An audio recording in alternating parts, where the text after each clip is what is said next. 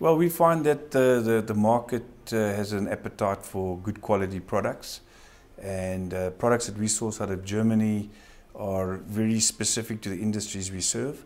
So when we're making recommendations or demonstrating these products, our customers understand the results that come from these products, and we find that they're quite happy and ready to use them. The steel industry in general is a user of our products, in particular the tube and pipe industry.